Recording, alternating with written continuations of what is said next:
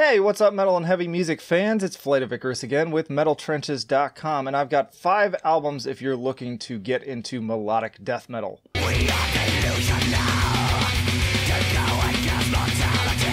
And hey, if you'd like to be kept up to date with the best and brightest metal bands and albums from the underground and above, then stick with me by hitting that subscribe button down below. Plenty other content to explore on the channel. And I want to be clear about this list. I'm not necessarily stating these are the 5 best melodic death metal albums or even my 5 favorite melodic death metal albums. These are just 5 amazing melodic death metal albums that also happen to be extremely accessible, and I think those new to the genre will find them really easy to listen to. That said, let's get into it.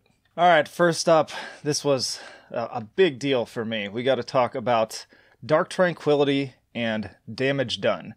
And some people may find this an odd choice because I feel like it's an album that doesn't necessarily get talked about as much within the discography, but this was my first big melodic death metal album, and it is just start to finish flawless. I've talked before, I think on my tier list that I did for Dark Tranquillity, about how I would even lay out by the pool, and when everyone else was listening to pop music, I had this playing on my Discman, and it's just amazing. It opens up with Final Resistance, and it's just got so many great, not only guitar hooks, but vocal hooks and sing-along moments. Just, the Final Resistance. It's so good. And then you go into Monochromatic Stains, The Treason Wall, Cathode Ray Sunshine. I could go on and on. This is just flawless. The synths, the guitars, and even though it's supremely heavy and just super death metal, it's still very accessible. This was the one that launched me head first into everything else. This is what got me into pretty much every other band on this list, and ultimately just it was the perfect segue. It really was. Up until I listened to this album, I was kind of just in metalcore land, and that's fine. I love metalcore. In fact, I may end up doing a metalcore list for dummies. Let me know down in the comments if you'd be interested in that. But yeah, it's stunning. It's not talked about enough. Even that album art, dude's just head exploding with blood. It'll catch your eye, but then you'll stick around for just these stunning melodies, and the production too just seems to surround you. Every time I put it on, I feel like I'm just taken away to a completely different time and place, and there's something to be said about that. Alright, next up we've got Arch Enemy with Wages of Sin. This is their first album to feature Angela Gossow on vocals, and for my money, she is still their best vocalist that they've ever had. I know a lot of people like to simp for Alyssa now, but for me, Angela's where it's at. Simp! And that's not to knock Alyssa at all. She's a great vocalist too. It's just that there's something so primal about Angela's growls. She fits just that classic kind of Gothenburg-y sound, I think, better than Alyssa does. In any case, this also opens with my all-time favorite Arch Enemy track, which is Enemy Within. If you are not necessarily into melodic death metal at this point, put that track on, and I defy you to not get into it. That song was built for a band coming out onto stage and starting their act. It's got that quiet, subtle opener with the piano, and then the guitars start coming in with the chugga-chugga, chugga-chugga. And then boom, it just everything takes off, and it's just so explosive. And it sets the tone perfectly for just an all-around amazing album.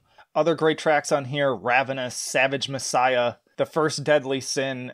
It's another just really start-to-finish fantastic piece of work by some very talented musicians. The guitar work is amazing. There's so many great hooks all over this thing that, always made me excited to try to learn some of them and pick them up as I was learning guitar. And speaking of covers again, I feel like this is one of the quintessential early 2000s cover arts. Every album kind of had this look where it's just it's very aesthetically pleasing. You're not really sure what it means. There's all some sort of symbol involved, and then flames or lightning or something coming off of it, and it just encapsulates a time that I'm very fond of and sort of has that nostalgia edge to it as well. But that aside, it still holds up incredibly well, and again, it's super catchy. So again, if you're looking to get started, this is a good one to go with. Alright, this is a band that I knew I had to include on this list because Trixie, she does not really like metal. She's not really into it. There's a few things she'll listen to here and there, but there is one band that she will repeatedly bring up that she really does enjoy whenever I turn it on, and really wants to see them live too, and that's Amon Amarth. And I had to think a lot about which album I wanted to include from them. I almost went with Twilight of the Thunder God, but ultimately I had to pick with Oden on our side. I think this is their most consistent album, and it's kind of a nice balance between their older, kind of harsher sound and their kind of more modern, pristine, polished sound that we hear now.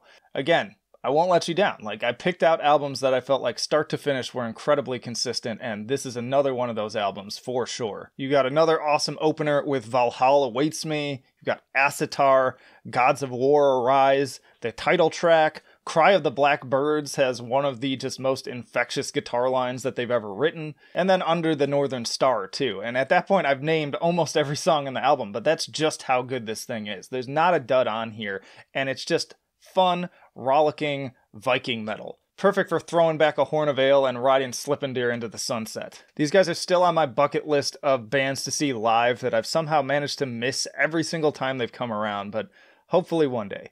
Alright, this is probably going to be a little bit of a controversial pick. The band, not so much, but the album, yes. So, In Flames, of course, one of kind of the big four of melodic death metal, despite my misgivings of their more recent directions. They had to be on here. They had to be included.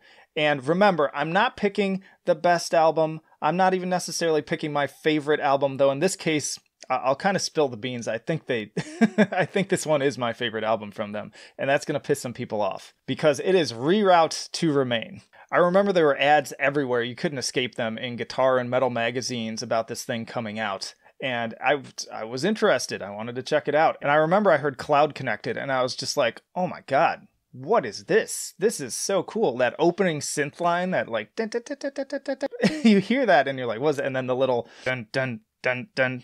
And then it kicks in with the more kind of 80s sounding synth line, and the guitars come in with that triumphant dun dun dun dun dun dun. Like, even the people who hate this album and say that this was kind of the beginning of the end for them, I defy you to not enjoy that song. Like, tell me that's not an amazing song. It's so good. It's just so well constructed and composed, and everything about it is just designed to just get you throwing up the horns and banging your head, and unmatched. Then you've also got Trigger, and you've got the title track, and then just a lot more. And I know there are more down moments on here. I know there are some singing moments that definitely deeply divide the fan base. But I gotta tell you, like, not only do I just love this album for its own, but again, it's the perfect, like, entry-level In Flames album. This was the one that got me hooked and then forced me to go back and get into their earlier discography. So I say if it hadn't been for Reroute to Remain, I wouldn't have gotten into Horacle. I wouldn't have learned about the Jester race. I wouldn't have fallen in love with Colony. Astounding album, really great, perfect entry-level stuff. And I gotta say, every time I have people on the podcast to talk about In Flames, they all come out and accept that this is a great album at this point. I feel like kind of we've gotten beyond the initial hate squad of, oh, they're changing their sound. And of course, now I'm on the hate squad of, over there, they've changed their sound too much. But, for people who like the newer stuff too, I will say, good for you. Great. All right, and I had to include this one on the list too, but it had to be last too, because I feel like this is probably the most difficult, probably the somewhat least accessible album on this list, but it's accessible enough that it's a good one to kind of finish it off with, and that is At the Gates with Slaughter of the Soul. Jesus Christ, I just realized that that's written in, is that fucking papyrus?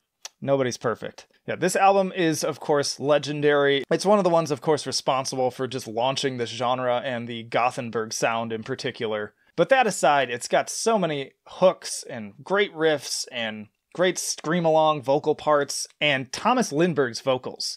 Like, this was part of it that I think made it difficult for me to kind of, like, ease my way into them, because you sort of love them or hate them, but they definitely grow on you, and they're just so unique. He's got this weird, hoarse, raspy bark, and it sounds unlike anybody else I've really heard. I think I came across one band recently, and I was really shocked that he has a pretty similar sound to Lindberg, because nobody else does. Again, so many amazing tracks on this album. Blinded by Fear, absolute classic, another amazing album opener. I feel like I didn't necessarily seek out to find all albums that had amazing openers, but that's just sort of what happened here. You've got Slaughter of the Soul, you've got Cold, you've got Suicide Nation. Oh great, I'm gonna get demonetized now for saying the bad word. But yeah, if you love riffs upon riffs upon riffs, this is definitely the album for you. And also for those of you like kind of coming over into the fray from metalcore, this is a great transitional album for that too, because all those metalcore artists are very much influenced by this album, especially like the first and second waves of metalcore artists. You listen to their riffs and then listen to this album and you can see the direct trajectory. But yeah, what else can I say? It's one of the greatest albums in the genre of all time, and it just also happens to be one that you cannot miss if you are finding your way, stumbling your way into the melodic death metal genre. And that's it, y'all. 5 albums that you definitely need to check out if you're getting started in melodic death metal. Let me know down in the comments what your favorite of these 5 albums is, and also, what albums did I miss? I definitely considered including the Black Dahlia Murder. I know everybody's going to be screaming about that. They were on here. I was considering including either Nocturnal or Unhallowed, and really any number of albums in their discography, but ultimately I wanted to stick to bands that had more of that kind of classic Gothenburg sound, as opposed to, I feel like the Black Dahlia Murder kind of sends you off in a different direction sonically than what I really was targeting for this list.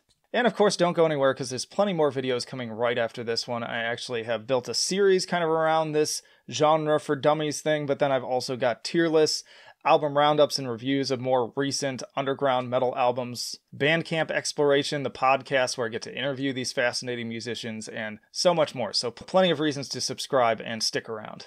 Also in the description, you can find links to our social media, the email newsletter, our Patreon and Subscribe Star if you want to make that extra jump to becoming a full-on supporter, and of course metaltrenches.com for even more reviews and content. But that'll do it for now. Flight of Icarus signing off. I will see you in the trenches.